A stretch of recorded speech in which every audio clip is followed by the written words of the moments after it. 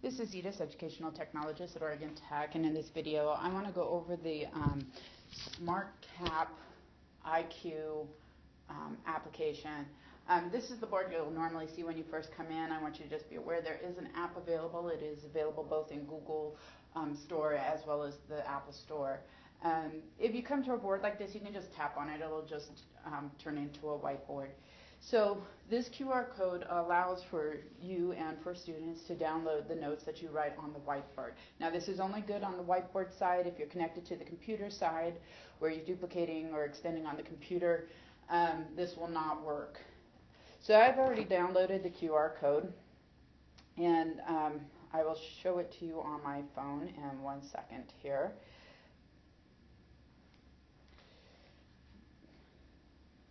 So you can see right here, this is the the Smart Kapp.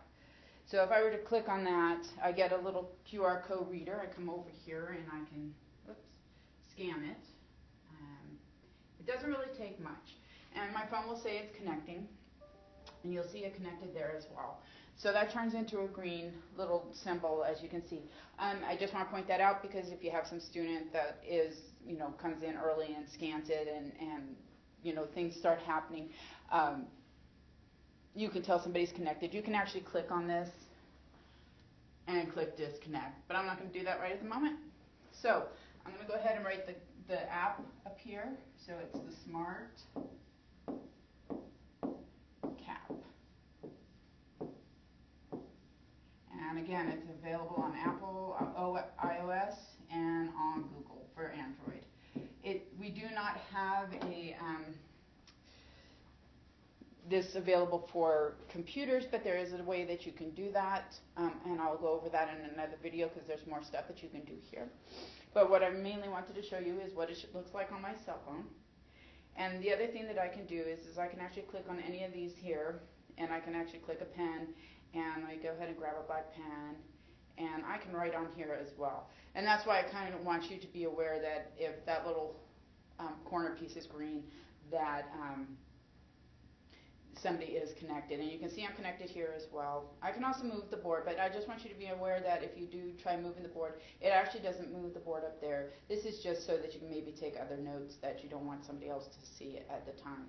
I can erase as well, like if I were on the whiteboard itself. So this is really good for students who might be visually impaired, or you want them to just sit at their seat and not come up to the front of the classroom. Maybe they're shy, or it's just not something that they need to go up and do.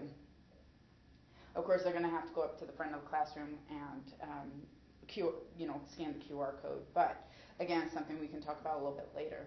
Also, on your phone, you can see that I'm done. So if I hit I'm done, it just gives me back to here. I can also disconnect.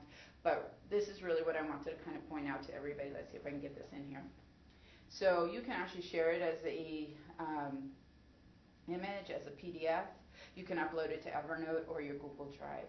So if I was to share it as a PDF, I can go ahead and click on that, and I get all of these options. Now this is my phone. You might have different options. So you can actually save it to your OneDrive if you have that saved onto your phone.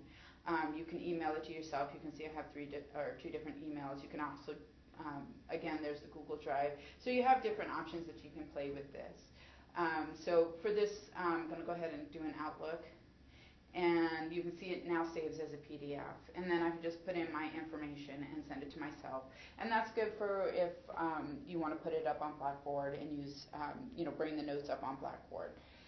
So when I'm all done, let's see if I can do this. I can just click on disconnect. I want you to pay attention to that little green space. And I'm going to go ahead and click disconnect. And you see it turns red, and it'll turn back into the QR code.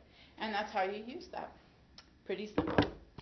If you have any questions, comments, concerns, want more information, please let me know. edith.warden@oit.edu, extension 51730, and you can always Skype me. Thank you, and have a great day.